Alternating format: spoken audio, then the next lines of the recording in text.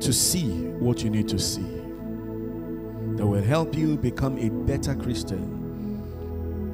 Let the power of God open your ears to hear the words that will help you become a better Christian.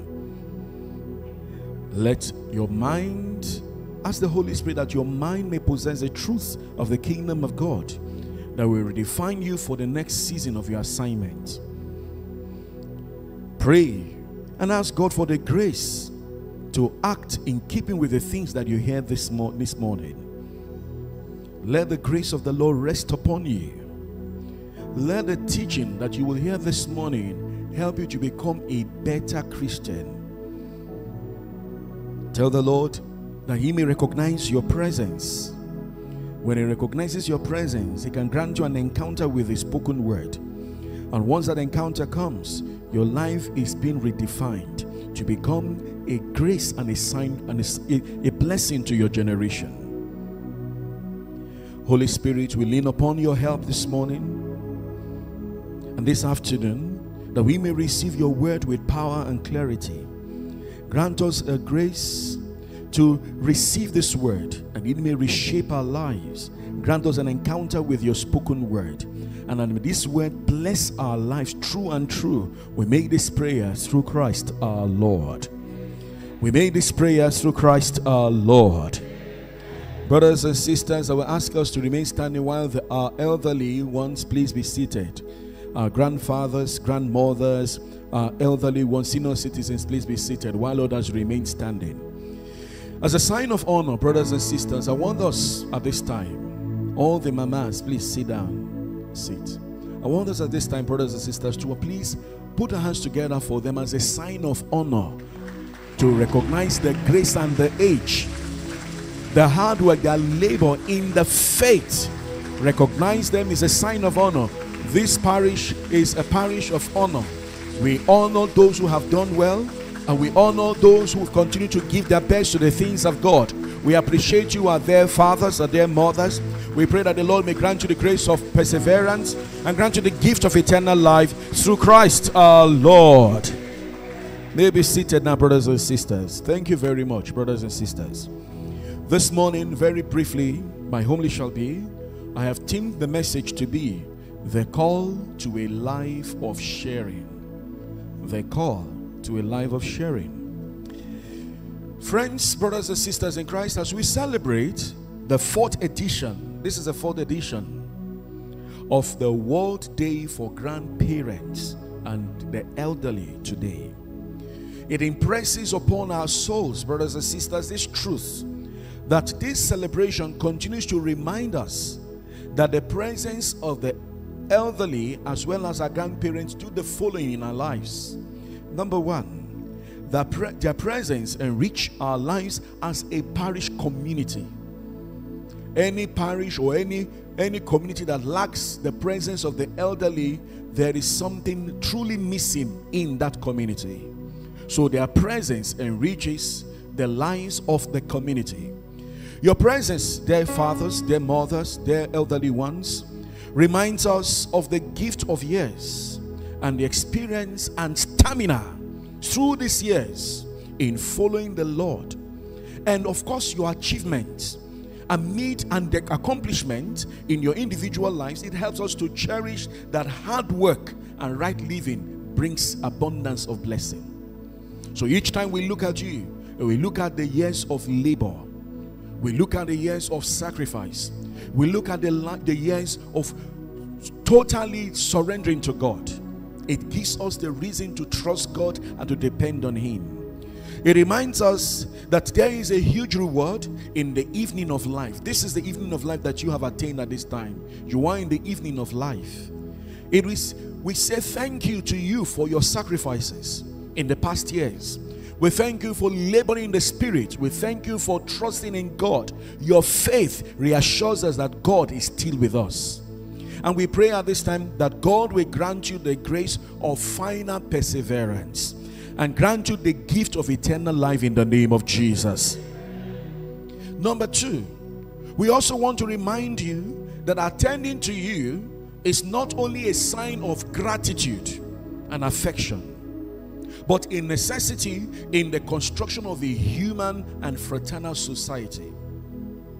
That all the attention we give to you is not a burden to us. It's a sign of gratitude. It's a sign of an affection. It's a sign of honor for all that you have done in the past. Number 3, the Holy Father, Pope Francis, invites us to recognize your inestimable value and to do so not only occasionally but permanently as a worshiping community.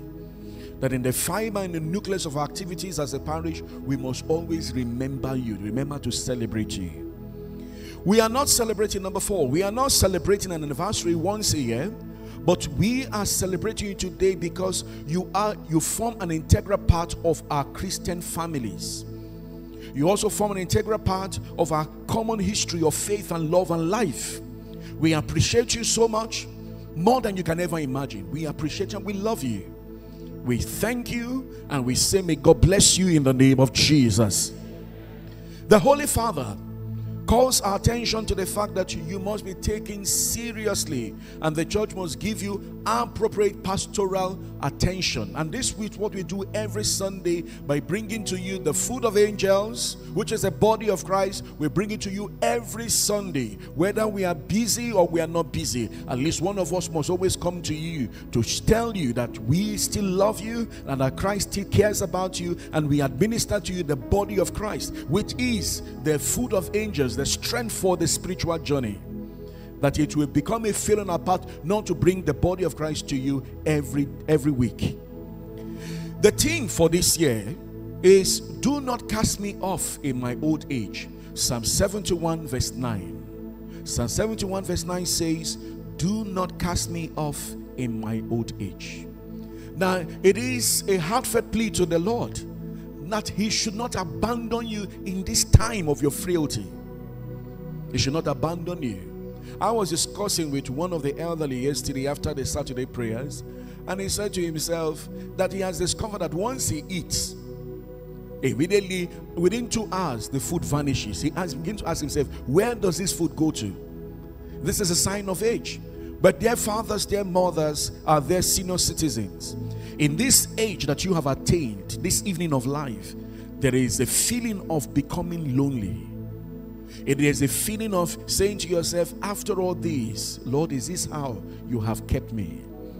Some brothers and sisters will say that this loneliness is a bitter pill to chew because everyone needs companionship.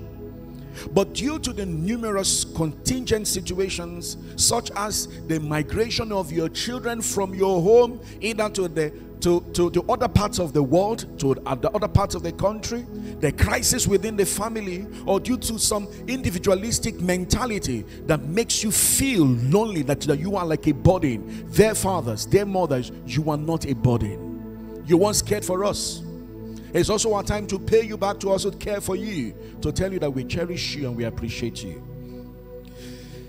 It is true that sometimes there's this habit that lies within the young ones, of which they feel and say to themselves that there point comes a time in the life of an individual when he wants to be alone. And so leave us alone, let us do our own sin. This is not what it should be. It is a result of a wrong choice and a wrong attitude and a wrong mentality.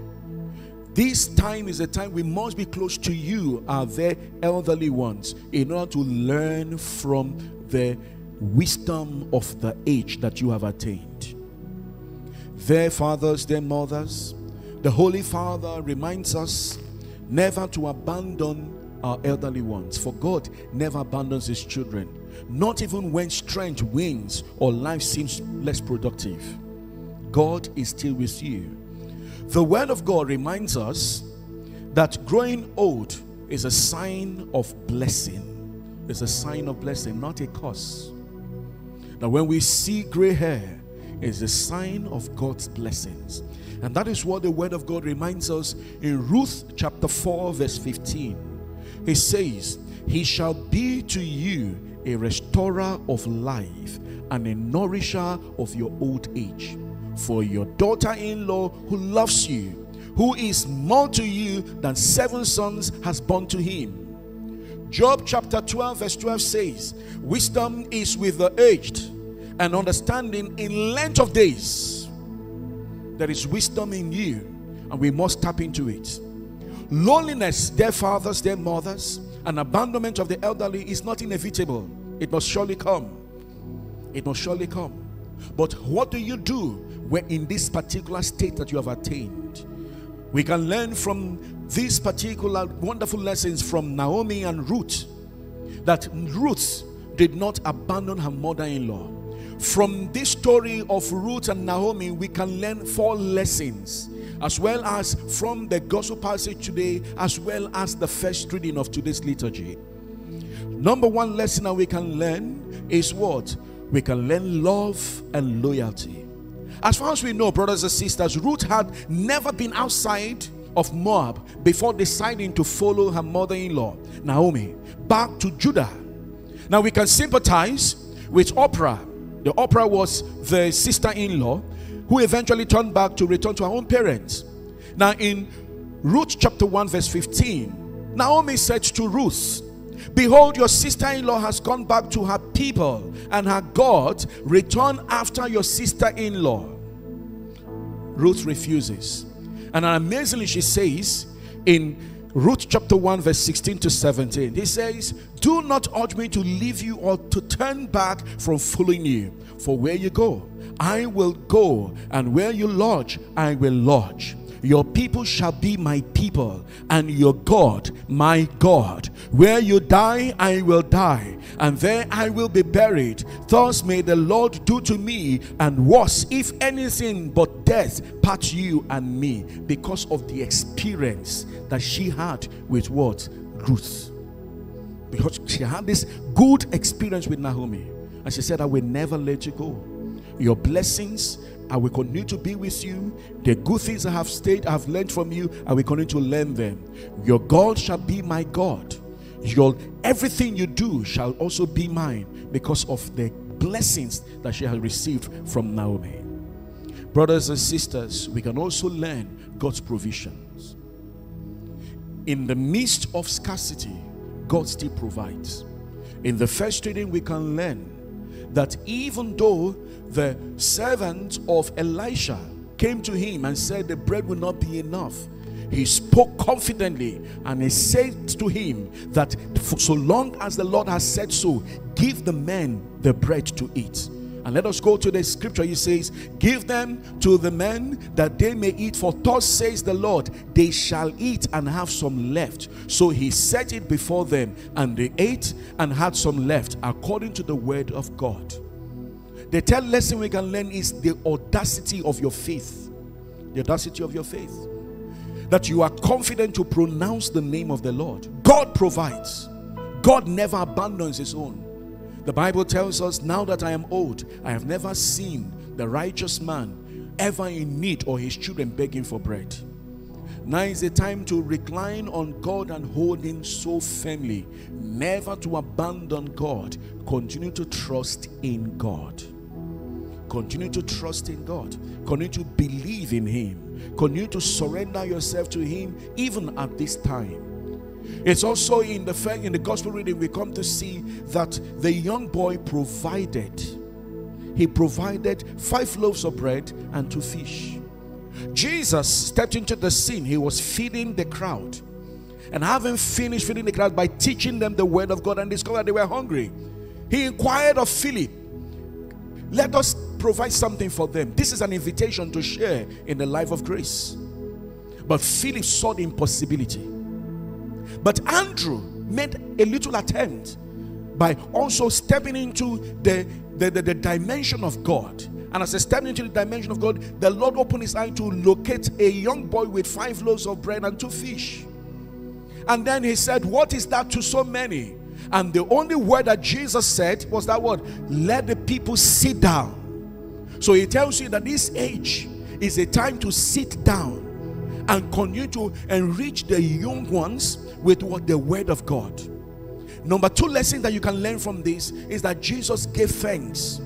When the anxiety of youthful age sets in, your presence creates clarity and stamina and provides us the reassurance that God is still with us, that God is still there. And what did Jesus do? Jesus gave thanks to God.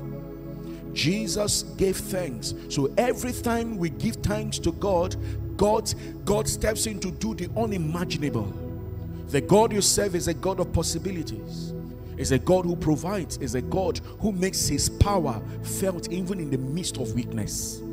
Their fathers, their mothers, this time is a time for you to hold on to God. It's a time for you to thank God for everything he has done for you. It's a time to thank God for your children. It's a time to thank God for even your health. Thank him. Because when you sit down, now as young ones, we are always energetic. We want to do and accomplish a lot of things. But you have seen it all. And you have seen there is no need to be what? Frenetic. There's a time for us to sit down and calculate, because when you sit down, you can see clearly. So sitting down means you can see the mighty works of the Lord. It is our prayer today that the Lord in his mercy will bless you more than you can ever imagine. Give you the strength to continue to rely on him, to depend on him true and true, in the mighty name of Jesus. This age is also the last lesson we learned from Ruth and Naomi. Is a time for redemption. God redeems. God restores. God blesses. God continues to uphold. Never let go of the hand of the Lord. If you let go of the hand of the Lord, what will your children do? Your presence creates the stability in the faith life. That they see you praying your rosary, that they see you always either watching a good channel, a godly channel, is a reminder to the young ones that the only thing that can redeem this age is what? God. Outside of God, there is confusion. Now, many people today are afraid. Why are we afraid? Because of what is happening in our country, Nigeria. And so the young ones are saying they want to carry out a protest. And this protest has dire consequences, whether we look at it from the positive angle or from the negative angle. This particular protest is to let us know that the elderly who are actually ruling the country have not done right. And because of their failure, we have plunged into what? The abyss of what? Darkness. But there is redemption for us. This is the reason why Jesus has come. There is a redemption for us. This is why the church stands. There is a redemption for us because we have still in this country, we have good fathers and good mothers. We still have the elderly who are filled with the Spirit of the Lord, who are filled with the fear of the Lord, who are filled with that grace. This is why we are celebrating you today. That you can show us there is still a redemption coming for Nigeria. You have experienced war. You have experienced even starvation, hunger. You have experienced a lot of things. Your presence sends to guide us and provide this caution to us. But we only pray that the young ones will only listen. That the Lord will open the ears of our leaders, and that they may chart a good cause for our country, Nigeria, in the name of Jesus. Brothers and sisters, we must celebrate our elderly ones because we are celebrating the good ones. We're only praying for those who have actually gone AWOL, that God may redeem them and bring them to right knowledge and right thinking through Christ our Lord. Please, I want you to say louder, amen. Brothers and sisters, we know very well that our country, Nigeria, today is not experiencing the best of all times. Why? Because most of the elderly have set a bad precedence, and the teeth of the young ones are set on the edge. Now today, many are leaving the shores of our country, Nigeria, able-bodied men, because of the failure of the elderly. But then, we thank God for the good ones. We thank God for the life of the good ones. And you find we factor you within the ambient and that particular space where we celebrate the good ones. And that is why we stood up to applaud you. Please, once again, I ask you to please, while you are seated, please put your hands together for these our wonderful fathers and mothers. Clap for them. God is so wonderful. Their prayers alone for us gives us strength. Their presence alone helps us to understand that if we choose right, we can experience peace. If we choose wrong, we experience evil. We appreciate you, fathers. We appreciate you, mothers. Even our dear fathers following online. May God bless you. May God reward you through Christ our Lord. Finally, what is expected of us today? We are called to be like the boy who offered the 5 loaves of bread and 2 fish. All of us are called. God is calling and inviting everyone to be able to offer himself as a sign of hope to bring about good change in our country. And this is what we find the gift of the priesthood.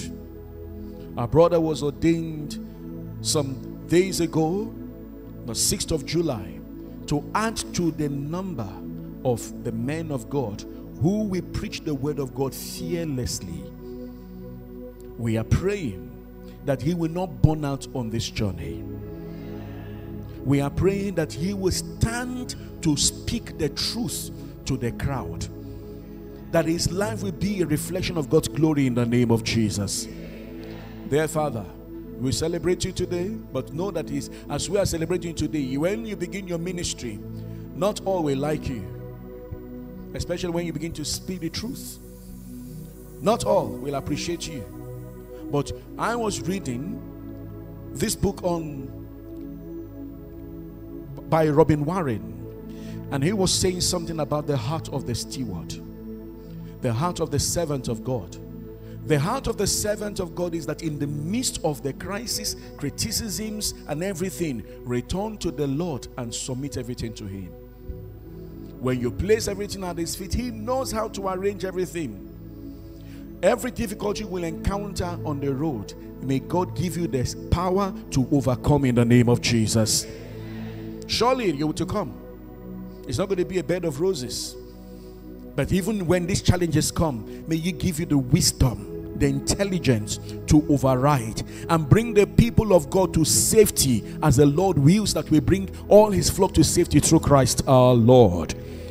For you, brothers and sisters, it is a time for you to also share. And how are we to share?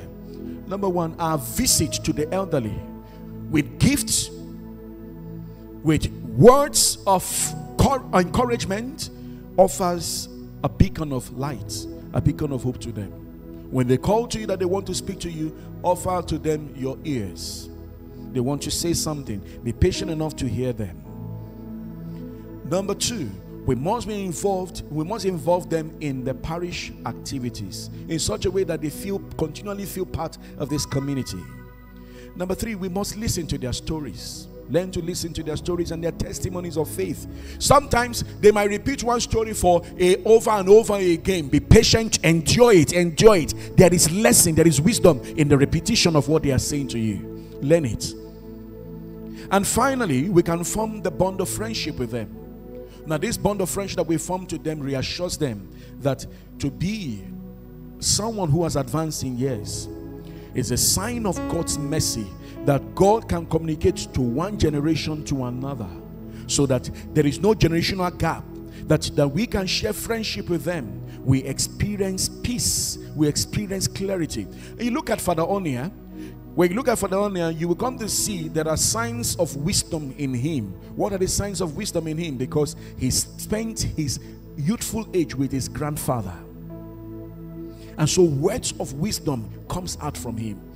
Sometimes when I look at him and I said, "You're an old man, or you're a young man, you're acting as if you're older than me," because of what the words of wisdom that comes out from him. And I appreciate him many times. That you never know, as you continue to bond with the elderly, there is a transference of possibilities. There is a transference of grace. There is a transference of wisdom upon your life, so that you will never even know when it rests upon you. So that when you begin to engage in interaction with your mates, you're going to see that from you comes out words that we filled with power, word filled with wisdom, word filled with grace, that can provide solution in the midst of crisis. As we form friendship with our elderly, may God in His mercy continue to uphold the young ones, that we will continue to become a sign of hope to other generations through Christ our Lord. And finally, may God bless our elderly ones. May God bless your children. May God bless all those who are taking care of you. May God bless our priest. May God bless all our brothers and sisters. May God bless you, our dear parishioners, for all that you have done today to celebrate the elderly. May you be rewarded true through Christ our Lord. May the Lord, through the intercession of our blessed Mother, hear and answer our prayers. In Jesus' name we have prayed. Bow your heads, meditate on what you have heard. I surrender all to you. Everything I give to you. Withholding nothing. Withholding nothing. I surrender all to you. Everything I give to you, withholding nothing, withholding nothing. I surrender all to you. Everything I give to you, withholding nothing, withholding nothing. One more time. I surrender all to you. Everything I give to you,